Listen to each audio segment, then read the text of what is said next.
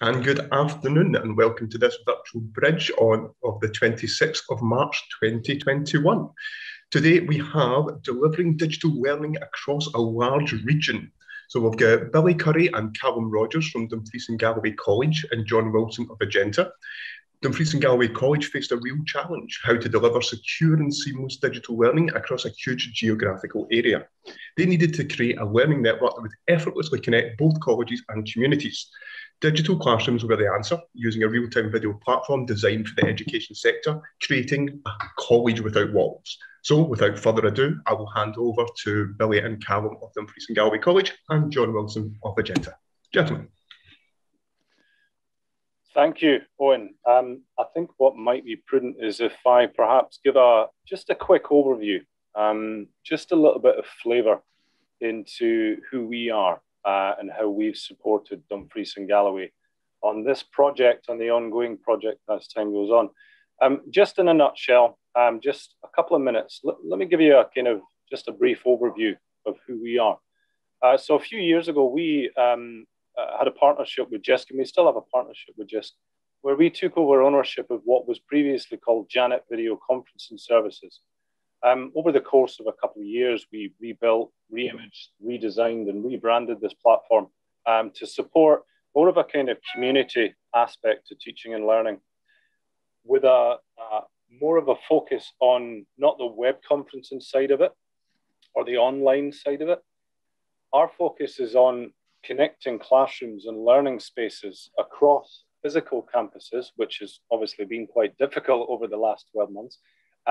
But when people go back, using these connected classrooms and learning spaces to support many different aspects of what is required within education across the whole spectrum, from early years to high school to further education and higher education, to support things like curriculum equity, subject enhancement, subject choice, and also to deliver more of a kind of community delivery method for things like vocational-based learning, so linking colleges up with industry and high schools up with industry to facilitate a community aspect and a collaborative aspect to education delivery and sharing.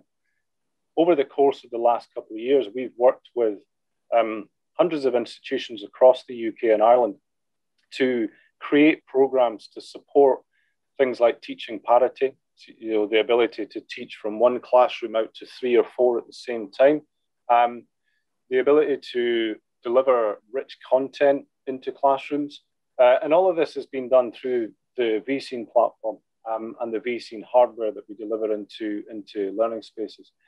There is many different terms about just now. You've got blended learning, hybrid learning, connected learning, and many different modalities and models that support different methods of delivery, supporting existing pedagogies and working to create new pedagogies.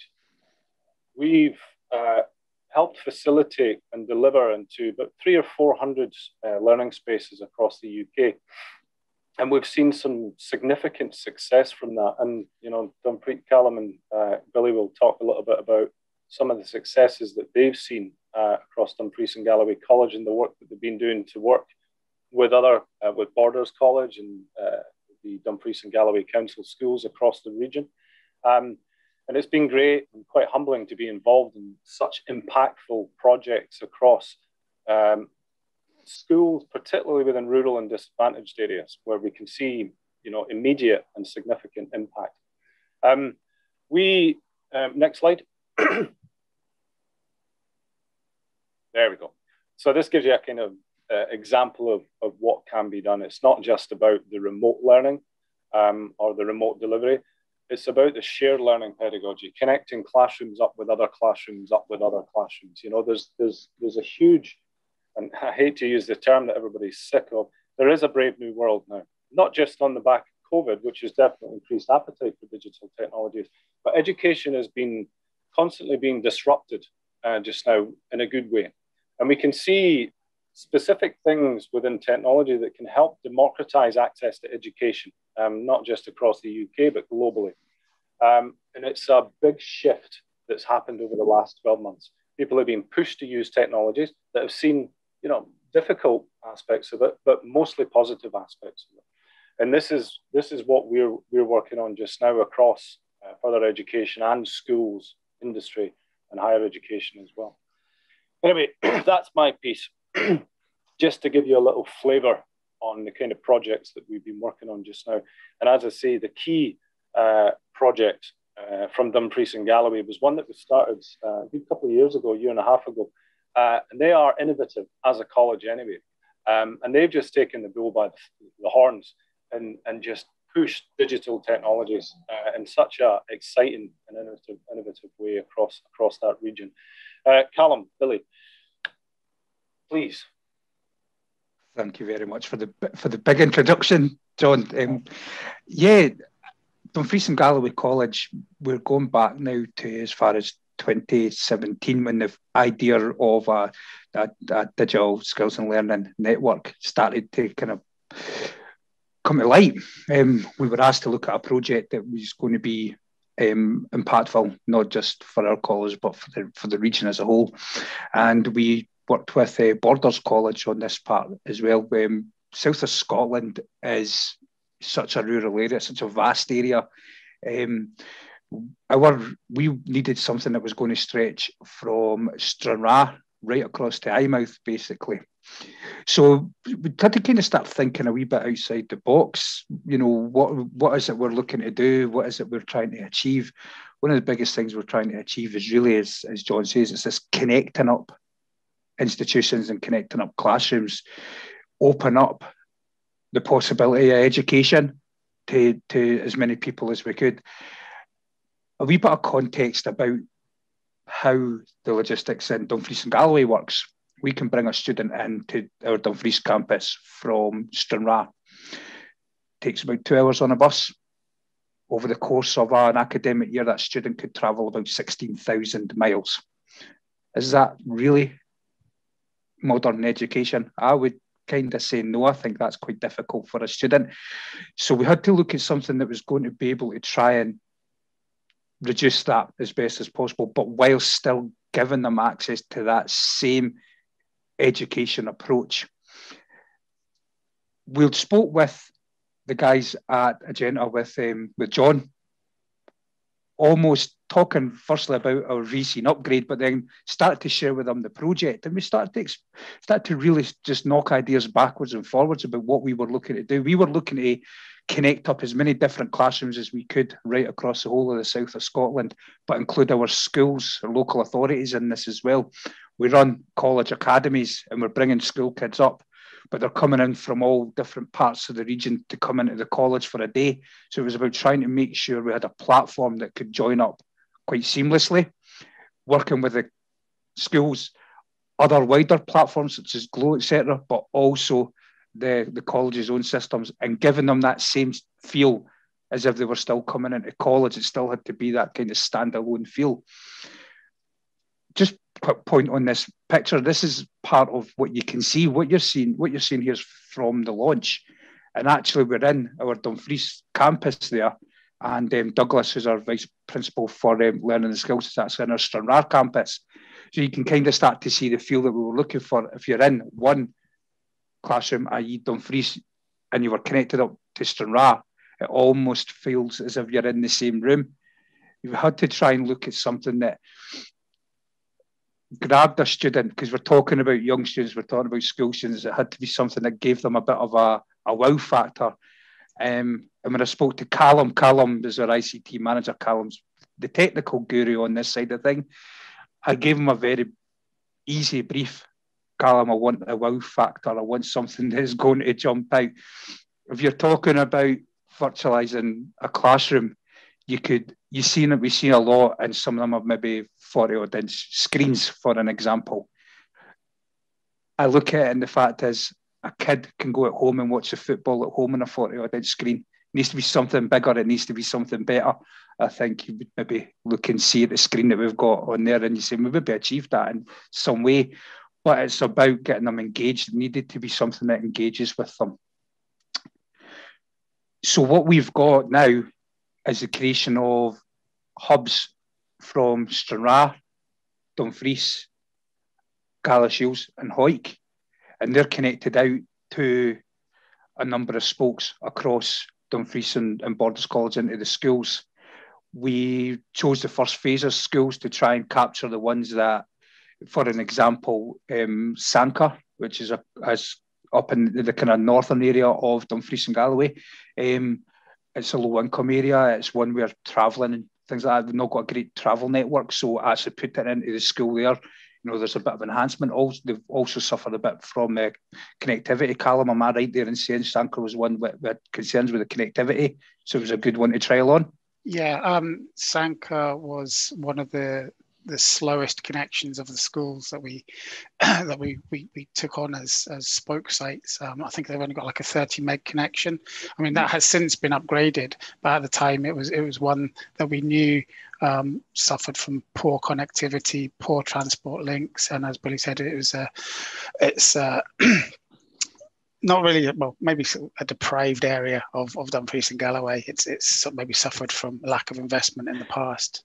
Yeah, I think I would maybe just jump in and note that Dumfries and Galloway in the south of Scotland, there is some aspects of digital poverty across here. Connectivity issues are real, very real in remote areas. So the solution that we were looking for had to work on a wide range of bandwidths, and it almost had to work in the slowest and the fastest, and almost give you the same approach. And we feel that through the testing that we've been doing, that's what we get from the vSeam platform. It's something that can work across those and be quite seamless. Not all of them can do that. We're asking them to do a lot more than just the normal teaching. I reflect on where we are just now. We online teaching, we shouldn't kind of mix up the online teaching that's gone on for the last year with what we're trying to achieve with this project. This project's a bit more than the online teaching, and I think massive respect to everybody who's been doing online teaching. It's a big shift, moving from delivering in a classroom to delivering it over whichever platform it is you're delivering it. Is a complete shift when you're not in front of your students. This project here, the Learning and Skills Network, you're still going to have physical students within the classrooms, but you're also delivering to other classrooms elsewhere that maybe just don't have that lecturer in there. So a big part of this project will be about the kind of change in delivery style, the change of the pedagogy. Pedagogy, a word that I would never ever have used before, but it's now part of my language. So it's interesting to see that there'll be a different style of delivery from this project. When you're looking at online learning, online teaching just now, I think a lot of them, it's just they're delivering it from in front of a laptop. But when you're actually in the hubs, it's the ability for the lecturer to be engaged with the students that are there and engaging the ones that are on the screen, the ability to move about quite freely and talk quite freely. We've got the design of the classroom is such that we've got microphones that pick up at any point in the room. The tracking camera, which means that, as I said, the lecturer can actually move about quite freely. That takes it to that step away from online learning as we think to online learning as it may well go down.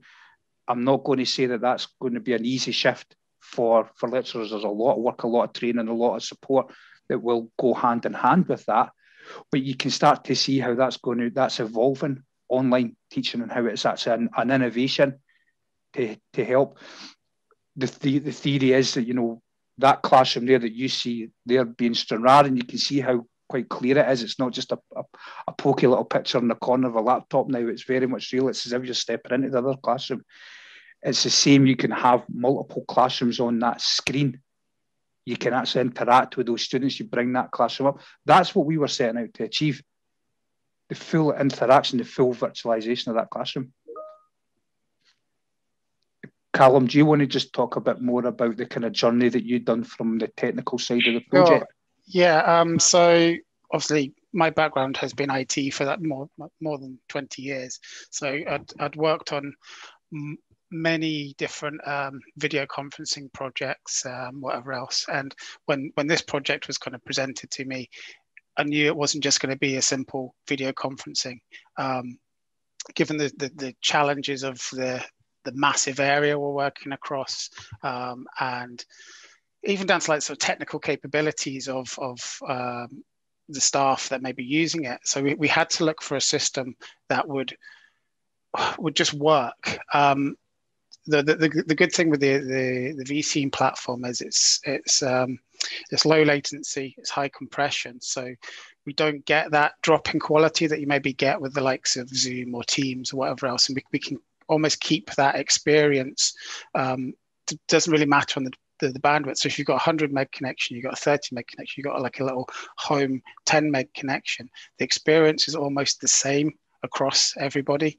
And also with one of the good features we have with the vScene stuff is certainly in our classrooms is it just automatically connects you set up like the lesson, and then the system at the assigned time will automatically drop in. So there's almost no intervention from the lecturers or the teachers in the spoke sites. They don't have to do anything. It's just all automatically there for them. They literally just have to turn up, the classrooms connect, and then they can do their delivery. Other things we looked for as well is, I don't know if you can just see in that picture there, Stranraer, the camera that's mounted on the ceiling. Now that's a tracking camera. As Billy sort of mentioned, these cameras will actually allow people to wander around the room, and the camera tracks them. So the lecturer doesn't just have to stand like in front of a lectern like they were just delivering. They don't have to do that. They can almost, obviously, being a lecturer is like being an actor. You know, you walk across the stage, you put on your show.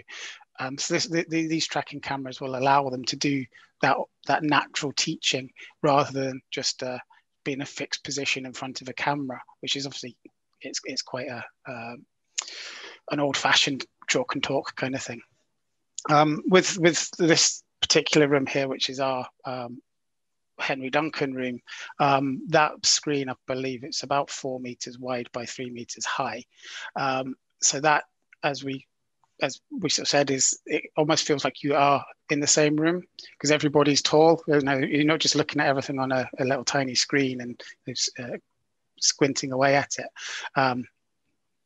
And that gives what we sort of said at the beginning, which was the college without borders or college without walls, that everybody feels like they're joined together, they're in the same place.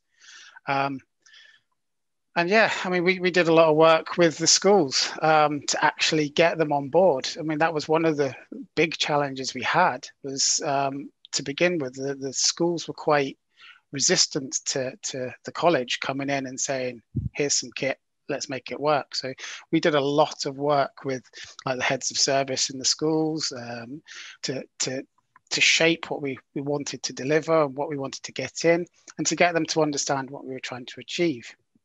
And that was a good learning curve for all of us, I think, in that we developed some really good relationships with the local authority. And now we're going beyond this project. The local authority have they've pretty much adopted vScene as their go-to platform, and they're looking to expand way beyond the bounds of this project. I think, Calum, what you've made a great point there. It's been part of our project. There was quite a lot of, we wanted to work in a collaborative style as well. You know, as much as we were leading on it, and it was a lot of it was what we were thinking from the college's point of view. It was very much important to work and listen to the councils and those that are actually going to be delivering as well. I think when you're coming down this route and going down this avenue, you need to have that full buy-in. It is quite an important project. It is quite an important shift. So the collaborative approach to it, as John and his team will testify to the visits that we had up to, unfortunately it was pre-COVID, I will note, because the date is up there in the top corner of the big screen. It was pre-COVID, and we managed to get visits up to Ajenta's site. It's quite important to do things like that from all angles, to actually let them see it in a live environment and understand how it works. We used UHI and eScoil as well, who use the vScene system. They use it in different ways. What we're trying to achieve is a kind of an amalgamation of the ways. Some use it purely for the kind of video conferencing style. Some use it for the teaching. So we always said we wanted to amalgamate it and actually make it that one size fits all type thing for us. It be part of our core learning and delivery model. So that's why we've done a lot of kind of stress testing, a lot of going out and actually checking it before we actually push the button. We needed to make sure, from a technical point of view, from an ICT point of view, it sounded like it worked. But, you know, what we can't do is put something in and just say, there you go, that fits. You need to go back and take on board that. And we're still going through that process just now of taking on board, you know, the learnings, the comments. For an example, we're now looking at the next phase of 5 schools for Dumfries and Galloway. And there's potentially a different way that we can actually do it, using maybe more mobile kit down in the schools. Schools have got space issues. They're not blessed with the ability to give up a room for this at the time. So the next option may be that there's a mobile option. There's conversations on the go between ourselves for that one. But it goes to show that, you know, there is an opportunity for it. There's when we hear of a lesson to be learned, we can be a bit more flexible. The system's built for flexibility. That is quite important in terms of our FE institution. The flexibility, you know, we're not blessed with massive budgets. We can't be changing things all the time. So we need something that's able to be flexible, that's able to be adaptive, that is almost future-proof, and that we can actually, it can grow along with us. And that's why we felt the VC product itself was actually a really, really good fit. If I can also, if I can just interject there and lay a little bit more praise on you, you know, obviously what this has done is improved access to education. You know, it's been an enabler to look at significant opportunities across subject delivery and enhancement, things like that. But there's also the sustainable aspect of it as well. You know, near carbon zero sort of targets that we've got in place with as a nation. You know, Dumfries and Galloway are, you know, head and shoulders quite evidentially away from everybody else, which leads me on to the next thing. You know, could you tell us a little bit about, you know, the awards, the Green Gown Awards that you've just recently won? John, that was a shameless plug, and I thank you very much for setting that up for me. I really do appreciate it. But my modesty precedes me in the fact that, yeah, so this week at the UK and Ireland wide Green Gown Awards, Dumfries and Galloway College were actually named Sustainability Institution of the Year, an award which is a sense of enormous pride for myself and for the college as a whole. We're going up against, you know, colleges and universities right across the UK and Ireland, and to have our work recognised and what we do for sustainability is a huge factor. When we look at sustainability as a college, we look at it, it's not just about carbon savings. A lot of people look at sustainability as let's try and reduce our carbon, let's try and drop some electricity. We don't.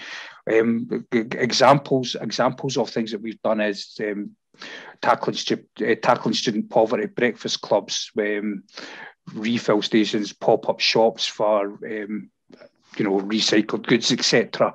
We looked at the general emissions, dropping the leadership of it. And when I say the general emissions, we've dropped our carbon emissions by 33% in 5 years. So it's quite a huge feat that we've done already. The hub that you see just in front of you there, it's part of the Henry Duncan Research and Innovation, which we actually have the Green Energy Centre, which is completely powered by renewable technology. So wind turbine, solar panels, ground and air source heating, rainwater harvesting. So part of a big project where we've not just looked at the digital side, but actually the environmental impact of a build. So thanks very much for talking about the innovations and the sustainability, John, because yeah, we are very proud and it forms part of everything that we look at. And when you look at actually this project, a big part of it is the sustainability factor. It's the reduction of travel. It's the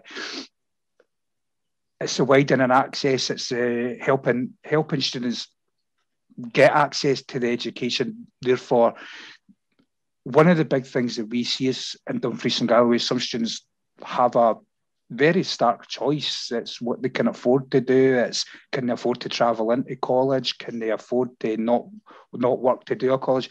We think by giving them the opportunity to work on a flexible means through this type of project, through the digital technology, they might not have to make that choice. They can actually juggle both. And surely that for us is better for the student, it's better for the region. We're, as a college, hopefully through time, through our digital platforms and our learning technology, hopefully we're increasing our retention and attainment. We're keeping students on longer and we're helping them to achieve. And ultimately the knock-on effect is the local economy is greening a higher skilled workforce out there on the back end of that. And yeah, we're breaking down that poverty barrier, which does affect such a rural region. So yeah, that's the whole sustainability approach. As I said, it's not just about the carbon savings; it is about that whole approach. And yeah, John, we look at it as a region. We don't just look at it as a college. How can we impact it right across the region? And we think this type of project has shown pretty good leadership. I will shamelessly plug that we will be going on to the International Green Gown Awards later in the year as well. So we will be on the world stage. And I did set out at the start of this project that that's where I would love Dumfries and Galloway College to be. So yeah, it's a big achievement, and you know, we're still on that journey. We've got a long way to go, but we are leading it, and we will keep pushing it, and we will keep being innovative as well. That's absolutely brilliant. And it's a stark kind of realization and reminder of innovation. Starts with single people. And we've seen that. And unfortunately, you're not unique, right? There are other people that are innovative, but it's still a minority, But these kind of people are the people that lead things and take risks, and look at the kind of future landscape and take everything into consideration, And these are the dream makers, which are in every industry, but in education, it's crucially important to have these dream makers, because these are the ones that make significant change, not just now, but for the future. And as you mentioned, Billy, and when we talk about rural and disadvantaged aspects of education, it is cyclical, and it does have a knock-on effect. And everything starts with education. The better the education, the better the world, the better the economy, the better politically everything is, And this collaborative approach to creating innovation is crucially important to how we democratize access to education, And we're seeing significant advancements in Scotland compared with any other countries, And I think this is because, Scotland has always been an entrepreneurial nation. Everything was invented in Scotland, Yes, eventually we did sell the intellectual property, but everything was invented in Scotland to begin with, and that's it's within our DNA, and it is, and we're humbled to be involved in such innovative projects, and it is over the last year, it's been extremely difficult, particularly for teachers, because a teacher's job's hard enough, without having to think about new technologies, because technology is most of the time hindering. It is difficult. And on average, a teacher has using maybe 15 to 20 different software tools that's about there just now. Telling them to use something else, it's going to be even more difficult. And you mentioned about natural teaching. Any technology should be invisible. It should be in the background. They shouldn't have to worry about pressing buttons and things like that. They should be able to just walk in the room and expect everything to work magically, and that is where we want to be.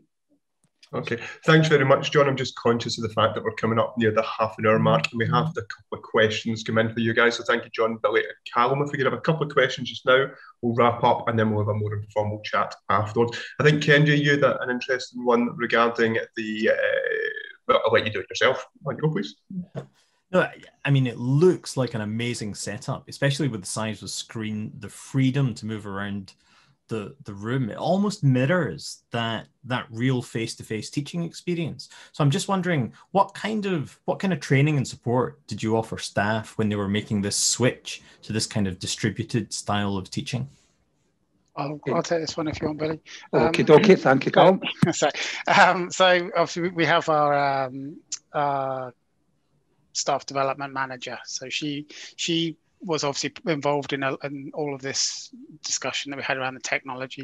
And then with her team of blended learning advisors, they all took part in the training. So it was with the help of John and the rest of the team at Ajenta, it was like train the trainer almost.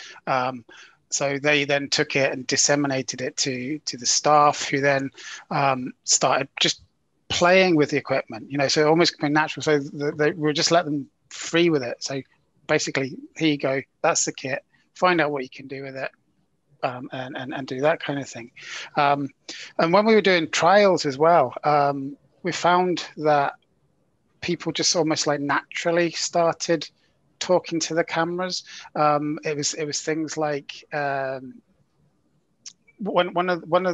part of the the fact finding we did when we visited Inverness, we went up to UHI in Inverness, and we talked to some of their lecturers up there, was the remote people, making them feel part of the class, and that was a lot of that was like talking directly to them. So at the start of the meeting or start of the lesson, sort of going, oh, hi Sterling, how are you, how, you know, and then talk to each of the classes that way. And that actually started becoming a natural thing for our lecturers.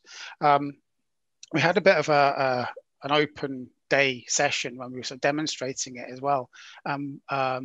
We had one of our colleagues was in Stranraer, and we were connecting from Dumfries to Stranraer. It was before the sort of official launch, shall we say. So it was just a bit of a demo. And Lindsay, who was in Stranraer, she was really nervous to begin with, because like she'd never done it before. And I was there, and I was doing the connection to make sure it would connect straight through. And the first sort of session, she was, as I said, really quite nervous, a bit stuttery. By the fourth time we'd done like these sort of round robin sessions, she was natural. She was just like, hi everyone, and it was just, they just sort of saw how seamless it was, and how, as John was sort of saying, you know, there was no need for them to actually worry about the technology. It just worked.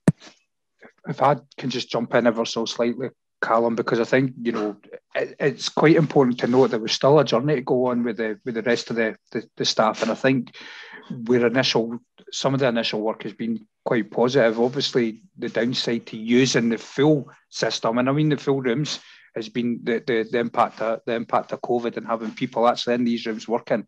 So it's almost as if now our plan is to probably go back to the start and reintroduce them to it and start building it back up from there, but be able to actually widen it out to the rest of the college and through the schools start to really pick back up again, because, you know, they've gone for the last year almost going through, as I said, the online teaching as opposed to this virtual classroom teaching. So we will need to probably go back, and that's something that we'll be picking up on. As Calum says, there will be an element of I suppose it's fear factor, but I don't really mean it as that. It's a change for the norm, and it will just be back to familiarisation, letting them. The biggest thing is making that facility available and saying, right, listen, you're free to go and use it. Let's go and do what you need to do with it, and that's what we want to try and adopt. Go and use it, play with it, work with it, do what you need to do, and get used to it, get fresh with it. The most important thing is not just dropping people in there, say, that's it, go and teaching it, because that just will not work. You will never get the buy-in. Excellent. Right, thank you so much, Billy. At this point, we're going to say goodbye to the people on YouTube. So please hit like, subscribe, and share this. And do consider checking out the CDM website, where you might be able to join a live session if you're very lucky. So thank you very much to everyone in YouTube land. Goodbye.